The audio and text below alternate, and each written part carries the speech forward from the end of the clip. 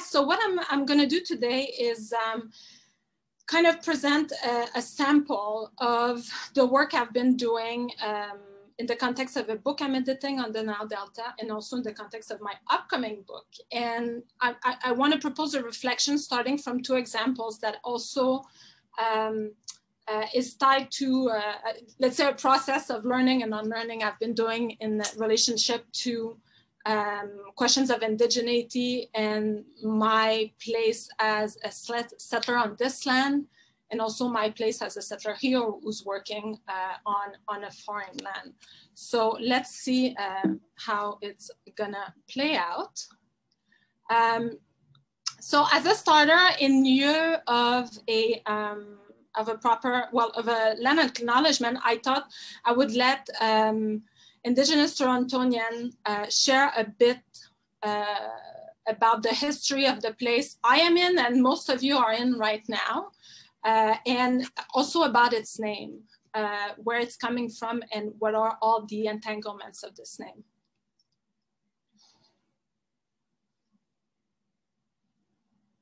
Boris, can you do a thumbs up to make sure you hear the music, the sound?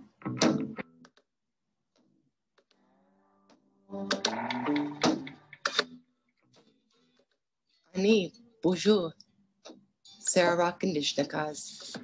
Shebananing and Donjaba, Takaranto and Day. Takaranto, a Mohawk word. The place in the water where the trees are standing. The place where the fish weirs are. My dog and I spend a lot of time walking. It's my favorite way to move through this city. For me, it's a meditative action that isn't about negotiating bike lanes or public transit, but a time to slow down and really try to see the world around me. Concrete sidewalks, parking lots, now covering the rivers and trails that once flowed freely. The Petun, the Huron-Wendat, the Haudenosaunee, the Anishinaabeg, the Métis, the Mississaugas all made their homes here. And many other nations expanding beyond these groups traveled through for commerce and trade for thousands and thousands and thousands of years. I think of the other First Peoples' languages and the names they had for this place. I think of the ancient trails covered by the pressures of settlement. The waterways and the moderate climate of the Great Lakes made it a perfect place to fish, hunt, grow food, gather medicines and seeds for horticultural development. Rich, fertile, and abundant, Turtle Islands, Mesopotamia.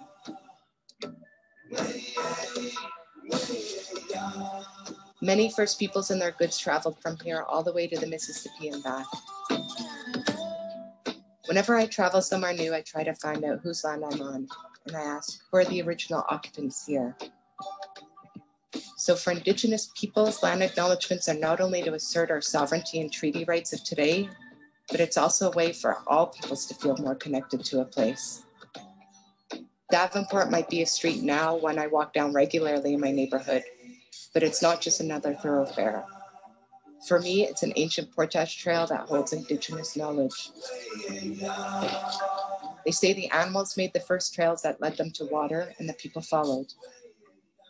I imagine the deer and the moose once made this trail, followed by the people carrying their birch bark canoes, carrying their goods to trade and bringing stories to tell. Nations from all over Turtle Island met and traveled through this land. Many languages were spoken. Alliances and decisions were made. People from different nations met and intermarried. The dish with one spoon treaty was made. Takaranto was a meeting place and land made up of sophisticated and cosmopolitan peoples and cultures that I see reflected in the city today. I wonder, is it something in the land and the water? Land acknowledgements might seem like a small and simple gesture, but like many of our ways, they are intended to have more impact and hold more meaning than the words alone. If we pride ourselves on diversity and equality, shouldn't our story include Indigenous peoples? In this era of reconciliation, we need to share the truth first.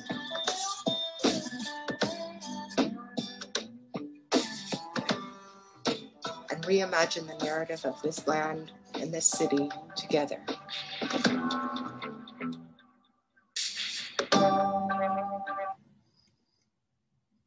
Okay. So as a way to introduce the topic, I thought after this introduction, which is really about the place we are in and what the name bears, I thought I would share a story that has to do with the name of a place, which is actually my family name. So I come from a lineage of settlers from France who arrived here in the mid-17th century. So the first Blouin, called Best Blouin, his first name was Emery, and in other documents, Médéry or Médéric, came here from Étusson, which is in Western France, in 1664. So we have documents that give us a general trajectory of his migration and of his life. And he settled at the Ile d'Orléans, which was already renamed with a French toponym, which is right next to Quebec City. He settled and he got a grant of land from the Jesuits in the village of Saint-Jean, Ile d'Orléans. And as a matter of fact, my family is still there. My father used to spend the summer at a farm there, and he's still selling apples at the market in Quebec City every fall with his cousin, who still has a apple farm on the island. So I say we people with the Blouin family name have very ancient roots as far as North American settler history is concerned on the continent. Now let's fast forward to the 20th century. At some point this fall, I don't remember for how this happened, but I realized that there was a lake in Abitibi-Témiscamingue, this region where the red dot is, that was called Lac Blouin. And so I was curious as to where the name come from, given I'm interested in question of toponymy. And lo and behold, I realized that this name was actually given on top, so as a way to erase Anishinaabemowin, so indigenous name, which was Lac Pakitanika. Literally, this means Goose's Lake. In French, we find it as Lac aux Oies or Lac aux Outardes. So the story behind this renaming, oh, that's another name for the lake, and that kind of colloquial name, Sand Lake, because as you can see, there are beaches. The story behind the grant of this name is really tied to the movement of colonization in this particular region in the early 20th century. So Abitibi-Témiscamingue got literally colonized in a context of development of mines, of mining industry, and also forestry at that time. And so one of the surveyors who worked for the Ministry of Forests and Mines of Quebec was called Alphonse Blouin and came from the area of Quebec City. So it is in his honor that the lake was renamed in 1968. So we have here really a case where an agent of settler colonialism and occupation is kind of immortalized in the landscape through a toponym that erases completely the indigenous name of the place, which came with a very different baggage. So this is the type of question I want to explore today, but focusing on what I'm working on as a scholar, which is ancient Egypt, Hellenistic and Roman Egypt. So the situation in Egypt is very, from the data we have for the Hellenistic and Roman period, was quite different than the situation we're here now in Canada as far as toponyms are concerned. So as you can see, both for Quebec and for Canada right now, about 10% of all known toponyms are indigenous. Okay, so that means there were a lot of foundations, obviously, but we can also assume that a hell of a lot of indigenous toponyms were replaced. Whether they are still in use by indigenous communities is another story, right? And this is something I'm also going to discuss in my talk with regards to the examples I want to talk to you about. So in the case of this very different context, which is Hellenistic and Roman Egypt, which is still a context where you have an indigenous population who's ruled by a foreign power with a certain amount of settlers, not in the same proportion. You kind of have a very different toponymic picture from the data at our disposal. So as an example here, these are the proportions in the Mendesianum, which is the region I've been studying for the past 15 years. So that's from my book. As you can see, of all the toponyms we have from this district, about 92% are Egyptian. And the Greek ones are generally translation, kind of Greek adaptation of Egyptian names. So a very different picture here. So the broader question I want to ask today is, what does it mean to name and rename a place and a space? I want to show you two examples. So what we call the Nile Delta and what we call Alexandria. And Anass will also help me. We're going to do this in the longue durée and multilingual fashion, going from pharaonic data to medieval data.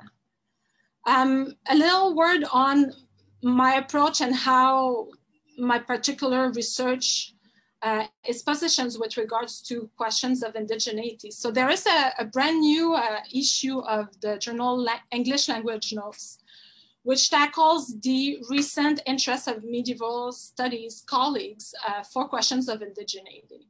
And so this is something that's a bit in line of my own interests and that of others recently. And one of the editors of the journal, Taryn Andrews, puts forward a way of proceeding and an approach which she thinks is constructive. And so the way she sees it, and I'm trying to kind of take that in when I think about my indigenous learning and my research, is the following. So this begins with the difficult work of reflection and self-examination that aims to consider the limitations of Euro-American epistemologies and how to overcome them. It's about thinking deeply about how exclusionary our tradition of scholarship and methodologies can be, how we can learn from our failings, and find ourselves accountable to the futures we want to imagine. And so she urges us to do the internal work, not with the expectation of being patted in the back, but rather with a good heart. So this is kind of the way in which I approach my current work, which, as Boris says, it's a work in progress. It's a work in progress. So let's start with Tamahu, which is the Nile Delta, as we know it. So there are two. So I've done an analysis of all the toponymic evidence regarding how this area that we call the Nile Delta was called in antiquity all the way to the medieval period. So I'm going to really synthesize the evidence here. If you're interested, it's going to be a chapter in my edited volume on the Delta. So I have quite a long article on the matter. So this is a synthesis. So there are two traditions, the Egyptian tradition on the left, in the left column, and the Greek tradition. In Egyptian, the delta was called Tamahu. Literally, we can translate it literally as Lower Egypt or the Northern Land. This toponym is attested as early as the Old Kingdom, which is, let's say, the time of the pyramids. And it is most probably related to Tamerti, which means north or northern land. So the Egyptians orientated themselves facing south. South was kind of our north, if you want. And it makes sense because this is where the Nile had its sources. And in text, they conceptualize the south and the sources as the head, and the north, the delta with its extensive papyrus marshes, as the end, the tail, or the bum, if you want. And so that also follows, obviously, the topographical slope of the river basin, which is going more and more down. Delta offers us, obviously, a very different perspective. The first mention and attestations, plural, of delta are found in Herodotus, as all of you might know. Herodotus, if I remember correctly, it's 12 mentions of delta. The first one is in 213. And so he talks about the Egyptians who dwell lower, so kind of interesting when we know the Egyptian word used for the region, then the Lake Moeris, which is the Fayum, and chiefly those who inhabit what is called the Delta. So he's already telling us that the region was already named, like it was not a novelty in his lifetime. And a little later, he mentions that this toponym comes from the Ionians, so in today's Turkey. So these are the two traditions. Now, what was happening on the ground? How did people in the region call it? And was it different than what we find in literary evidence, most of which come from outsiders? So I did a bit of quantitative data. So this is the stat and chart time, a lot of fun. So I did compile all the attestations of toponyms that refer to the delta in its different variation, as they are compiled in one of my favorite nerdy websites on earth, Trismegistos. Let's all save Trismegistos. So there's a total of 186 attestations. Now, right off the bat, yes, this is not perfect. So there are no data in Coptic, neither are the data in Arabic in it. And a lot of the hieroglyphic texts are not there. However, it's doing a pretty good job with Greek and Latin papyri and other documents. So let's take it as a sample and as a starting point that can provide us some trends. I think it can. So a total of 186 mentions of the different names or variations of Tamahu in the different stage of the Egyptian language, and of Delta as well, and of Tamahu in Greek, Latin, and also Aramaic. So as you can see, most of them are documentary evidence. And sorry, I'm putting you in mosaic, but then I cannot see my screen. Okay, and then almost 49% of the data of the overall total are written in one of the Egyptian scripts. So hieroglyphic, hieratic, and Coptic, and Demotic as well. Not Coptic, sorry, Coptic is not there. So hieroglyphic, hieratic, or Demotic. Now, if we only look at the documentary sources where we find a toponym that designates the delta, the proportion of toponyms in Egyptian is much higher. It's 72% of all the data. The vast majority of the attestations can be linked to the Egyptian toponymic tradition. So about a quarter only are linked, are instances of delta. Now, another interesting point I wanna share with you today is that the Greeks and then Latin speakers translated Tamahu. So we have two expressions. Kato chora, chora being literally the translation of ta, which is land in Egyptian, and kato Egyptos, so literally lower Egypt. So the lower land and lower Egypt. These are a bit, in literary sources, we don't find them as often as delta. So delta is really kind of the word in literary evidence, and this is really the one that we've absorbed very quickly in modern languages because of this imprint, obviously, of Greek and Latin literature on our collective understanding of the Mediterranean. So So in Greek and Latin, we find two variations on Tamahu. Well, I obviously asked myself, what is the difference? Why do we have two different traditions? So some observation. Cato Aegyptus and Aegyptus Inferior is not attested in papyrus inscription from Egypt, which surely makes sense. Like, you don't need to say you're in Egypt, you're there. So it makes more sense that people would use Katokora, which is the literal translation of the Egyptian.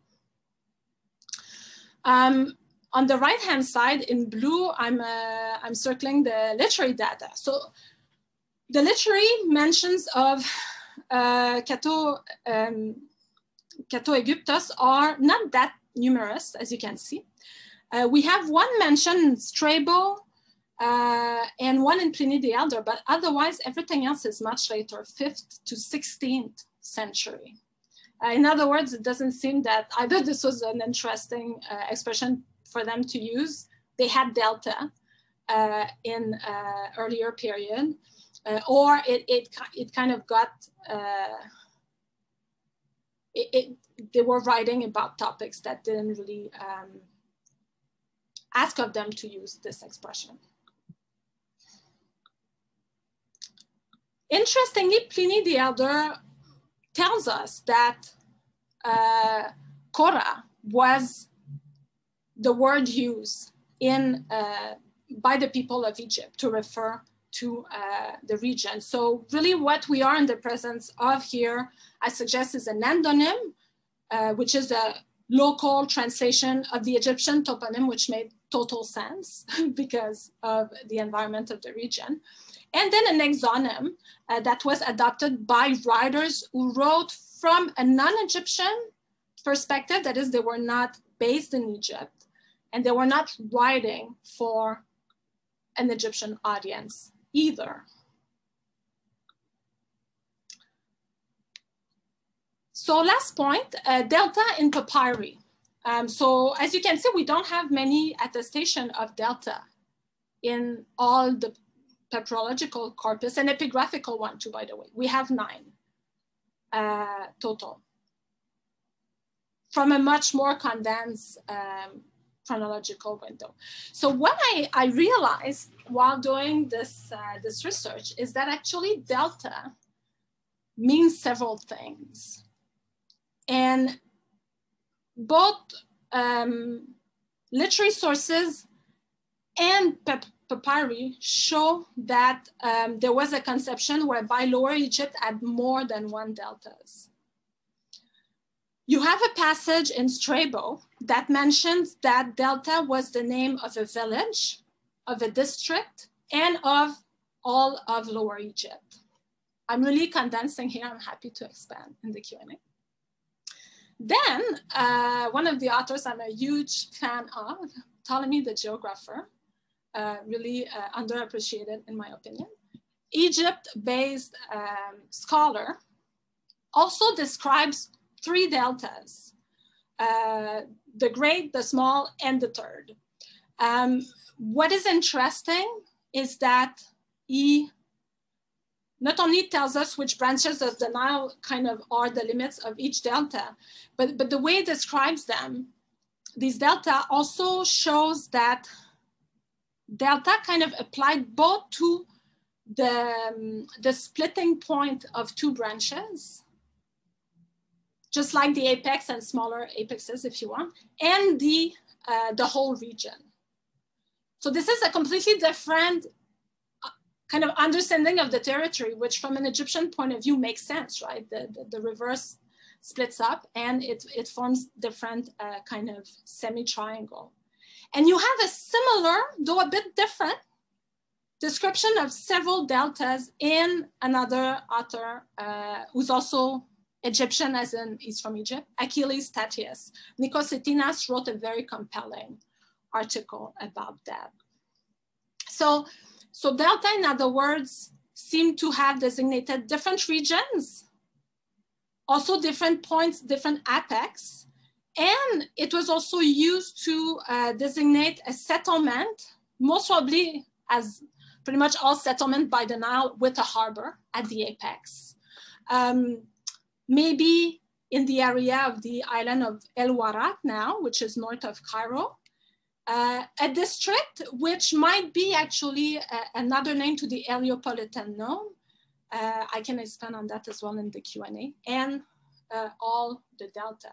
So we have here a attestation of the use of delta in Egypt, but a much more complex one that is much more in tune with the reality on the ground and with how Greek-speaking communities and Latin-speaking communities kind of absorb that, right? And made it something that made sense for them in their language. And so, starting from these literary evidence, if you look at the papyri, most of the mentions actually fit with a settlement more than with the whole of the delta. It doesn't make any sense to think that they designate the whole delta in most of the papyri. Okay, so that's for the toponymy of delta and Tamahu as far as, let's say, late antiquity goes. And now Anass has done quite a bit of work on what is the situation in Arabic sources. And so he's gonna give you a little summary of his findings. Yes, I will start with the awkward part when I ask you if you see my screen. All clear? Okay, perfect. So the modern Arabic word for the delta today is surprise, al-delta. Dr. Blouin was curious about when did Arabs adopt this Greek term, and she sent me on a quest in Arabic sources. So I methodologically opted with doing two separate inquiries. One on Islamic maps and geographers, and the second on literary sources, mostly travelers and historians. What you have before you is the Al-Khwarizmi map. Is the oldest Islamic map of the Nile. There is no delta here, Iskandaria, the Korah here, and there is also no separation between the higher and lower Egypt. What you see here is a separation by climates. And this is because this is a scientific map inspired from Ptolemy's work, and it is more scientific than it is a map of Egypt. It's more a map of the Nile. Second map here I have is from Ibn al-Hawqal, and he's one of the greatest Arab geographers. And what's interesting is he does the division. Yes, the maps are upside down because that's the Arabic tradition. So you have here Nawahi Misr, which is the regions of Egypt, and you have here Sa'id Misr, which is the highland, higher and upper Egypt. So this is not purely geographers' terminology, because we find it also in literary sources. For example, Ibn Battuta, the North African explorer, uses exactly Sa'id Misr al-A'la, uses the exact term. So what's important here is that we see that there is the traditional indigenous Egyptian tradition of dividing between the two lands that continues in the Arab period, and the word delta is nowhere to be found. Let's continue with another map. This is another great Arab geographer. He's Idrisi. Was born in Morocco, but he moved to the service of Rajas II in Christian Sicily. And what he does is he also differentiates between the two lands.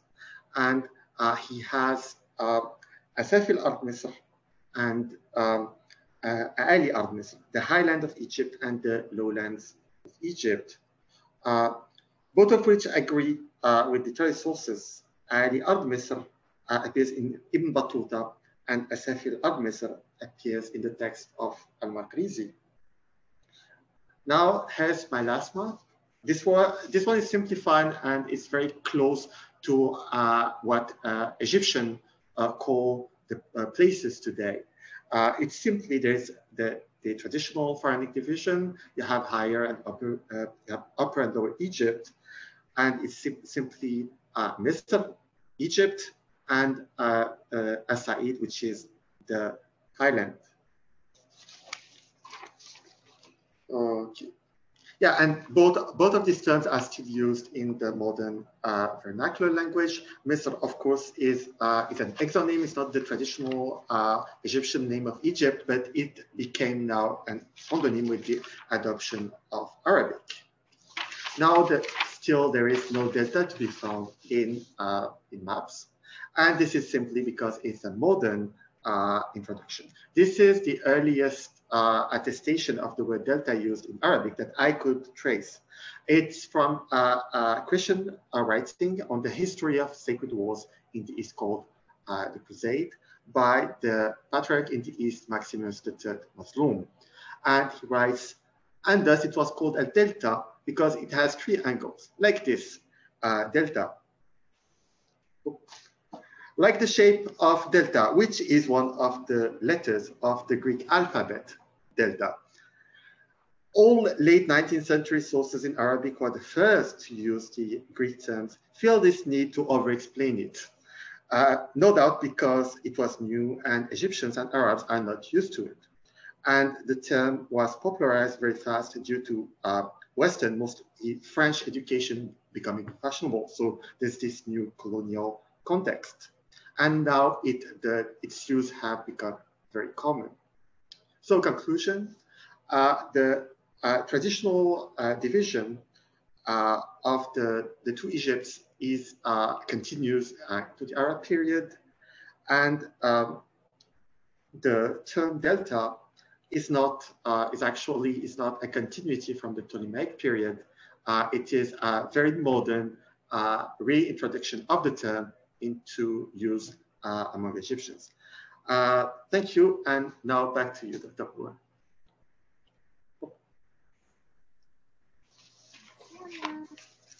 Okay. So that just maybe it doesn't make your day, but it totally made my day when Anass shared his findings with me. Because do you hear me? Can you guys hear me? Okay.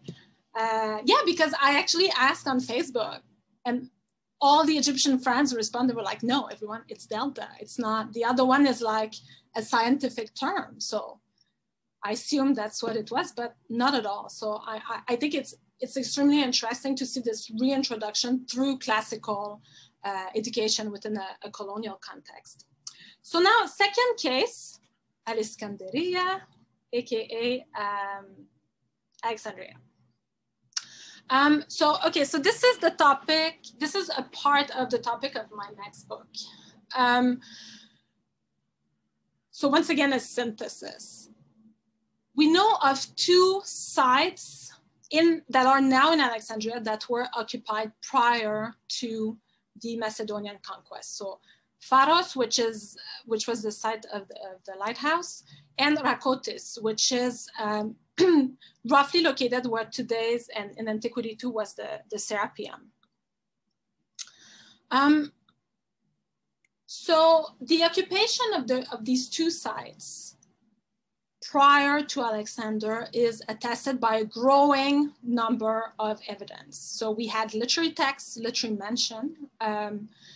We also have toponymy, which is what I'm going to focus on today, and a growing amount of archaeological and geoarchaeological evidence, which are also embedded within a context where we're realizing that the broader area was already very well settled several centuries before the Macedonian came. You can think of the sites of Tonis Heraklion, Plentine, also Nelson Island, and others upstream as well.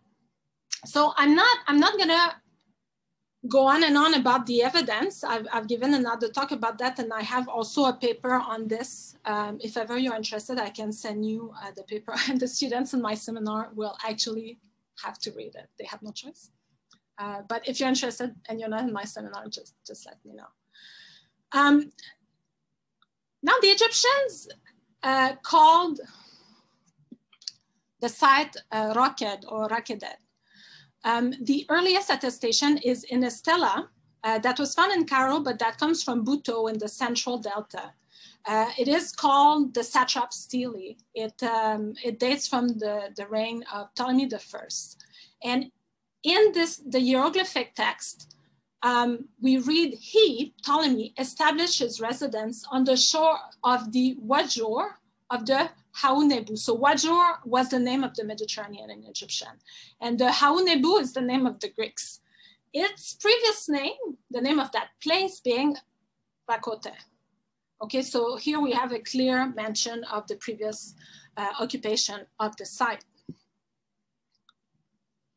I will just mention another text here, which is another text written by an author based in Egypt, Pseudo-Callisthenes, who's often, considered to be a bit over the top and unreliable. His narrative is very different than when we found in, for instance, Strabo, which is the canonical story about the foundation and pre-foundation of Alexandria. I just want to put it out there because I'm thinking more and more about how the Egyptianness of this literary product can also mean that we should look at it in a different way. And we should try to think more about how a text like this can bear testimony to oral histories. Okay, I have no answer yet, but I'm just throwing this at you right now. What I want to highlight with this name of Alexandria, this Egyptian name of the site, is that it never stopped being called this way. Throughout the Hellenistic and Roman period, Egyptians continued to call it Rakotes. We have a few instances of transliteration of the Greek Alexandria in Egyptian script, but all the way, even till after the Arab conquest, Anass will expand on that, the Egyptians continued to use Rakotes and its variations. According to Egyptologists John Baines and Eke Engshiden, later in two different studies, the origin of this toponym goes back to the New Kingdom, so mid-2nd millennium BC. So that would not be a recent motivation in comparison with Alexander's reign. Now, what I find very interesting is that until now, absolutely no one has showed any interest in studying the toponymic attestations of Rakotes. God knows Egyptologists really like to pick a topic or a word and get all the attestation and then do a PhD on the topic. Now this is Alexandria. I guess for Egyptologists, it's not as exciting as other pharaonic royal capitals. But given how famous and important the city is within scholarship about the ancient Mediterranean, it is very surprising, or maybe not surprising, that it's not been of interest to anyone so far. And so what I want to say here is that this absence of interest, which goes in line with other absences of interest and silences with regards to evidence that pertain to pre-Hellenistic Alexandria. These silences, I think, bear meaning. I think we can consider them as evidence of something. There's been a bit of discussion on what Rakotes means, so on its etymology. You have a table here from Ekes Engsheden's 2016 article. So Eke proposes, I think quite convincingly, that the toponym meant the end of the habitation. So there is, you can see the last, this refers to a city, and this is a building, right? There's the idea of building something. So this is kind of there in all the proposals. Eke comes to the conclusion that it means the end of the habitation, right? So that would be a kind of a practical denominations, because north of that there's the sea, so you cannot really build much. However, the question of erasure in the story related to this toponym comes from historiography. And more particularly, it is linked to Michel Chauveau's seminal article that I'm quoting in the next slide that came out in 1999. So Michel Chauveau, in this article, which is about Alexandria and the Egyptian point of view, goes against even classical writers and proposes basically that there was nothing in Alexandria before Alexandria, and that the Egyptians did not even have a say in the choice of the toponym, but received it top down from the Macedonian rulers. So he writes, we cannot reasonably believe anymore that the term building yard could have designated a village that had preceded Alexandria, while such a toponymic formation is unheard of elsewhere in Egypt. Obviousness constrains one to consider this name to be a spontaneous designation, which goes against the studies from Bain and Engsheden, which were done later that I cited before, which corresponds to the real state of the city during the 10 or 15 first years following the 331 foundation, which was used by the Egyptian workers who had been requisitioned to build a new capital. So for them, no doubt from all over the Delta and the Memphite region, Alexandria being built could not be anything else but a building yard. In the meantime, Egyptians had had no other term to name Alexandria than that of building yard, which corresponds to the only material reality that was accessible to them, since they were not supposed to find their place in the future city. Established in his new residence, the satrap tried to have his indigenous subject, and here I should say indigène in French as a very particular connotation. It's really derogatory and quite colonial. So the satrap tried to have his indigenous subjects accept their new capital by communicating a name formed on a traditional scheme that allowed to put forward the pharaonic status of Alexander, right? So Michel Chauveau is a demoticist. He actually taught me demotic, and I really had a good time with him. The only year I tried to learn demotic. So this is not personal, but I was kind of in shock when I read this. And he's really been cited over and over again since then. But what you see happening here is a story that completely evacuates Egyptians' agency in giving a name to the site, that completely evacuates Egyptian presence and right to inhabit the site, that positions them as subaltern subject of a foreign power.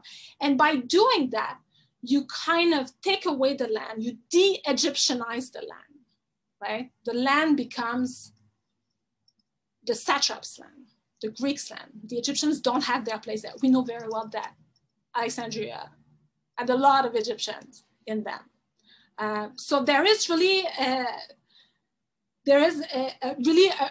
an active erasure in that story, which is all the more dissonant that by that time we had even more evidence as to the occupation of the area before the Hellenistic period. And by occupation, we can talk about that in the Q&A, but there's also the whole question of what is considered a valuable or meaningful occupation of the land. Does it only have to be a city with monumental building? Why? So this is a whole other story. And now I will again pass the baton to Anass, who's going to talk about the Arabic evidence. Oh, yeah. Okay. I got it. Do you see the... Excellent. Okay, let's start in that case. So when I started researching Dakkach in Arabic sources at the request of Dr. Blouin, I had only one clue. It's a linguistic one. The Arabic name Raquda seemed directly derived from Memphitic Coptic Raqud without the mediation of Greek Rakotis. So from the start, I suspected some unmediated contact between early Islamic sources and Coptic culture. Now, when I dived into the text, I was surprised by actually how known Curtis appears to be. Most of Arabic authors who wrote on the antiquity of Alexandria have accounts of a pre-Alexandrian city called Aquda. There are 8 of them. Ibn Abd al-Hakam, the second one, is the only one who doesn't name it by name, but talk of the pre-Alexandrian city, maybe because the word was very known among Coptic people. So he didn't feel the need to name it. So a few remarks. Some of them are minor authors, but half of them are major authors. Some of them are Egyptians, and many of them are from across the Islamic coinage. So let's dive right in the text and see what they have to say, starting with Al-Maqrisi. So Al-Maqrisi writes, this city, Alexandria, is among the oldest in the world and among the oldest foundation. And it was built more than once. It was built for the first time after the unfolding of the deluge in the time of Mizraim, son of Besa, son of Noah. And it was called back then the city of Rakuda. And it was rebuilt after that twice. So if the city was built by biblical Mizraim, the legendary father of the Coptic people, that is basically saying that it was time immemorial.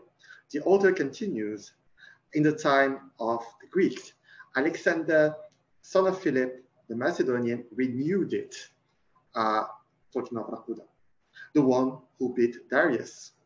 And Alexandria was known from his name. So the name comes from the renewal, not from an ex nihilo foundation. Okay. Here's a second author. Al-Omari, who's also a major author, writes, Alexander added to its construction, meaning of Rakuda, Alexandria.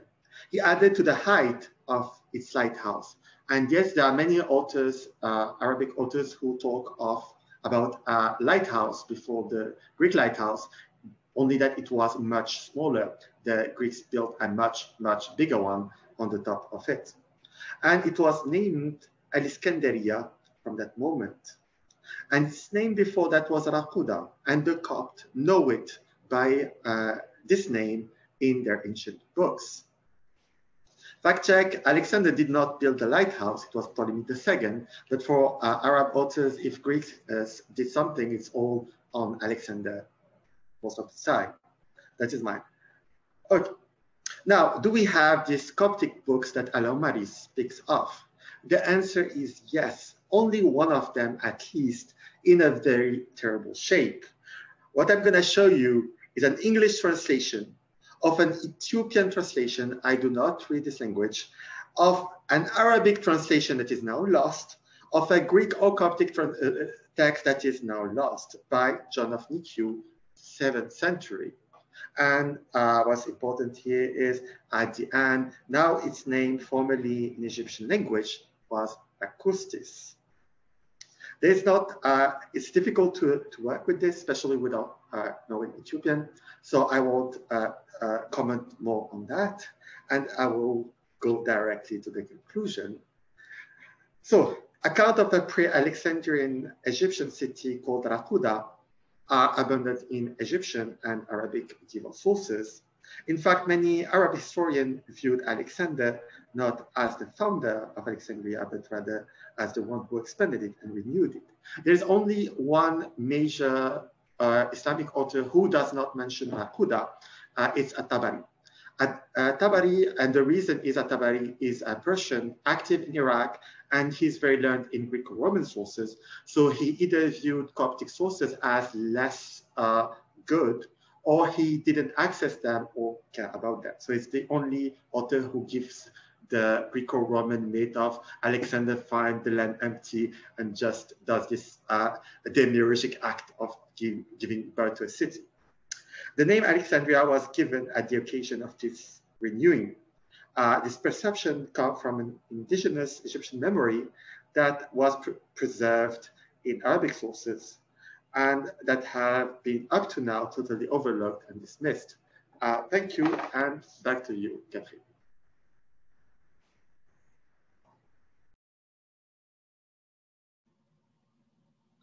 Goodness. Okay, we're getting to the conclusion. In case you're like in desperation. Conclusion. I never do that, but I'm gonna read something. Okay. A toponym is a story. It is a story of the relations between human beings and the land that holds, nourishes, and sustains them. A toponym bears within itself the gaze and vulnerability of the beholder. Toponyms can be expressions of love and respect, propitiatory offerings, ownership and dominion, and markers of roots. By naming, one acknowledges the being of a place and their intimate, embodied, and experiential relations with it. So what stories do the toponyms use to designate the ancient to modern Alexandria and Nile Delta tell us? I want to highlight three entangled and at times overlapping stories. The first one is Egyptian. It is indigenous to Egypt. It goes back to the Pharaonic period. Tamahu and its Greek, Latin, Aramaic, and Arabic translations bring us into an immersive experience amidst the Nilotic landscape. Flowing water and moving silt flow down. They shape and reshape the land. The river is an agent, a subject. Flowing down, it reaches an apex. As it branches out, it slows down its pace, meanders more, and eventually reaches and morphs into marshes and lakes, where from it literally ends into the sea. In this place, the northern land is low. As for Rakotis and its Coptic and Arabic forms, well, they teach us about a long-standing and enduring relationship between Egyptian and the strip of land that sits between the Lake Mareotis and the Mediterranean Sea. There, the habitations literally ended, if my colleague is right. There, the sea marked the end of the Nile, whose westernmost branch flew not too far away. The enduring use of Rakotis by Egyptian speakers after the Macedonian foundation of Alexandria and the mention of the toponym in classical and Arabic sources tell us that the Egyptians did not see Alexandria as a name that fitted their relationship to the land, to the place. They did not because that place in their tongue already had a name. The fact that the neighborhood of Alexandria was called Rakotis can be seen maybe as a sign of the awareness or containment by the Hellenized settlers and rulers of Egypt, of Egyptian claims of belonging to this land. The second story comes from the sea. It is younger, and although favored by foreigners and absorbed into spoken Egyptian Arabic much later, its roots on local tongues are shallower. The story tells of how Ionian Greeks' encompassing gaze traced and sailed the contours of the region. They, like so many Greek and Latin settlers, rulers, travelers, and speakers after them, approached the land from the sea. They knew and used the harbors located at the eastern and western edges of the delta's coast. From there, they sailed upstream along the westernmost and easternmost branches of the Nile. To them, this place looked like a triangle. Its base is the sea. Its two sides are irregular fluvial channels that meet up south. It is literally a giant aqueous delta.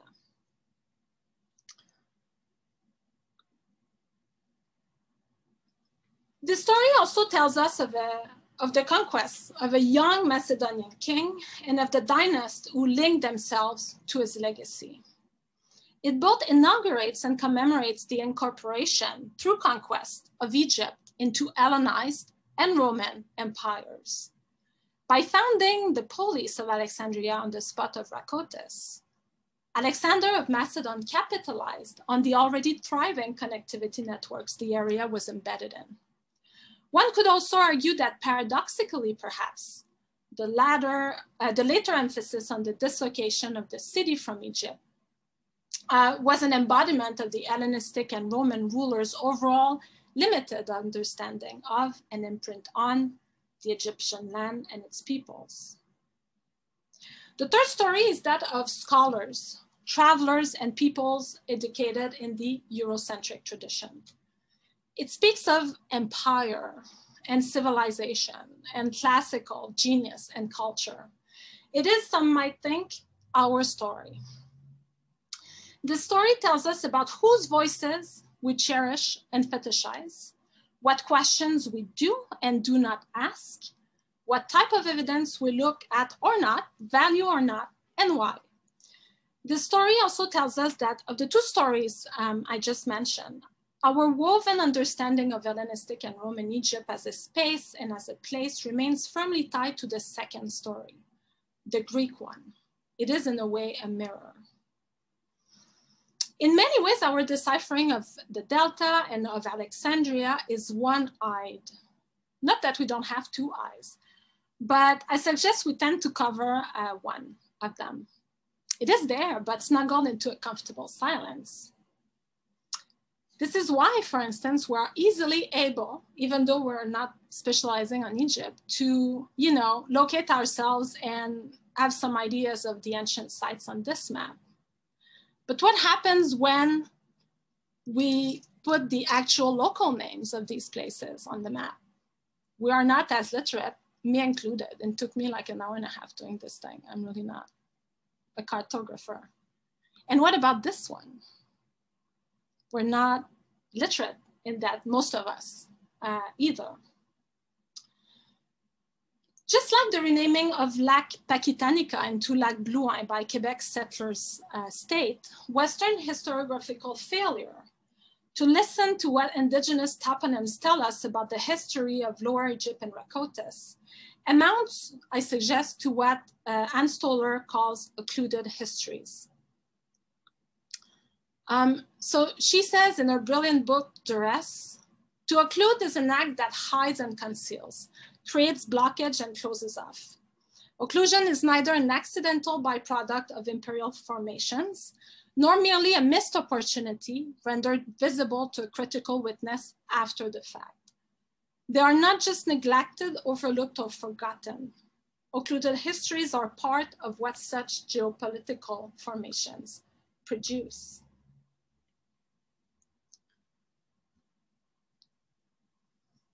So what are ways forward then?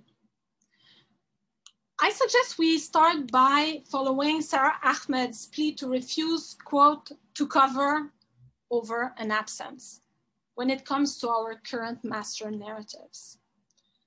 So as a starter, I would like to suggest some work that have been helping me in kind of consciously and unconsciously reshaping the way I approach ancient material. And these are work by indigenous scholars that pertain to, let's say, three main themes. The first one is decentering the human in beings. If you haven't read Robin Wall Kimmerer's Braiding Sweetgrass, I'm a huge fan. I think some of the students in my seminar are now fans as well. I won't speak for them. This is amazing. Basically, what happens when we look at the land and everything it encompasses as beings, and when we kind of decenter the human in history in a way, how can we look differently at our evidence and at dynamics? So this is an indigenous way to look at the world. I'm very much in the process of digesting this idea that everything we are is stories. Thomas King wrote about that in The Truth About Stories. And he's also putting forward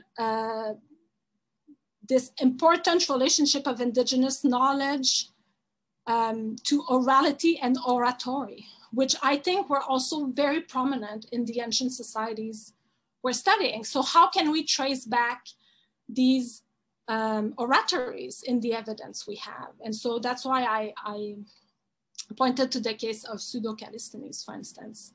Lee Miracle, who's at the U of T, is another amazing author who also reflects on these questions. I particularly recommend in that regard, or her book, Memory Serves. And lastly, the concept of Etoapmunk, or two-eyed seeing, which was developed by Mi'kmaq elder Albert Marshall, is, I think, very interesting as well for us. And it's been kind of taken on by scholars, mostly in science and education. So it's about trying to look at what you study and at the reality, both from using tools from Western ways of knowing and indigenous ways of knowing. So in our case, it would be somehow epistemologies and indigenous contemporary epistemologies, but we could also think about ways in which we could try to be a bit more mindful of ancient ways of knowing, which I know a lot of you are already, but what happens when we incorporate Turtle Islanders' traditional ways of knowing into our reflection. I will end with this. If you want to have more references, there's a huge list of publication in these two posts. And that's it for me. Thank you for listening. I know it was a long presentation. Thank you very much, Katherine. And with that, we open the floor for questioning. I will stop the recording. And of course, anybody who needs to leave, feel free to just sign off. You don't have to feel awkward about that.